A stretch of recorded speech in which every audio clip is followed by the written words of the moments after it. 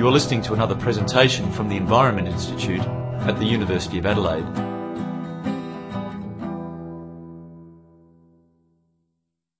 So what we've done is actually go back in time and resurrect a protein from an extinct species, in this case a mammoth.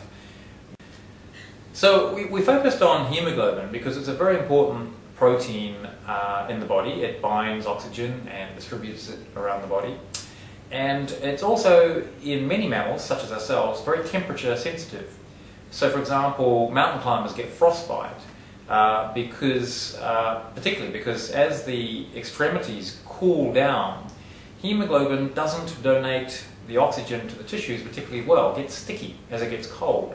And so we figured that something like a mammoth, which had adapted to very cold conditions, may have undergone quite a bit of evolution within the haemoglobin. It was a bit of a guess, but we thought it would be a protein that would be under selection. And so this was a big step, being able to actually bring a functional protein back, because normally those sort of functions, the physiology of an extinct species, aren't fossilized. You can't work out how a species like a mammoth functioned because the bones don't show you these things. So it was very interesting to actually go back and to get this protein out. What we did was we determined the DNA sequence from bones, from permafrost.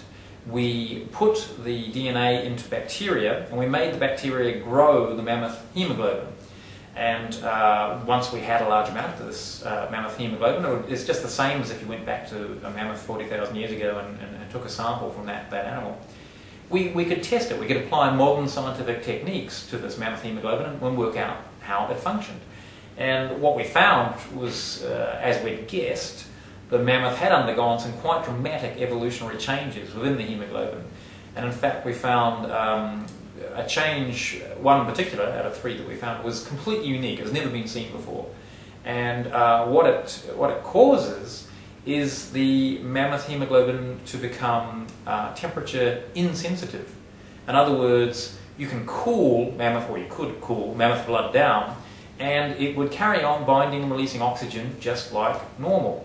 And that means, we think, that the mammoth could allow its extremities to cool down, and therefore it wouldn't be losing all this energy as heat out into the environment. It would allow itself to cool off at the far edges. Quite a clever idea if you're going to live in the Arctic.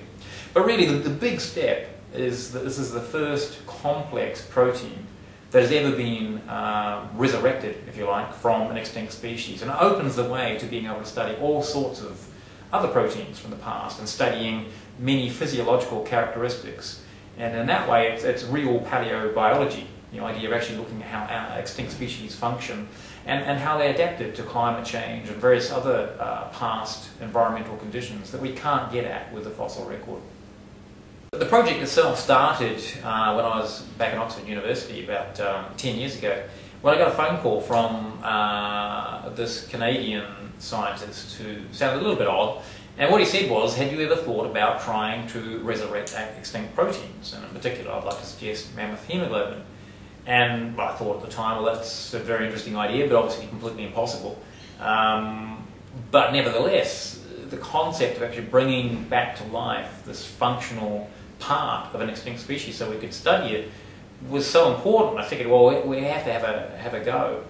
And here we are. It's only taken 10 years, but effectively it has actually worked. We've opened this whole new field up where you can express proteins from extinct species and analyze how they themselves functioned in a way that you can't access through the fossil record, which shows you the bones and the distribution of these things, but not the soft tissues and the function within the body.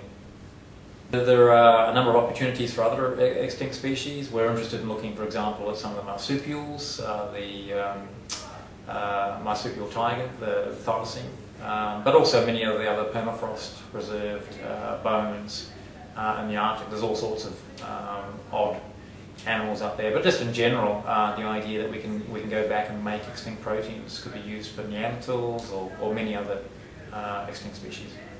For more information on the Environment Institute, visit www.adelaide.edu.au/environment. You can subscribe to our RSS feed, feed.theenvironmentinstitute.com.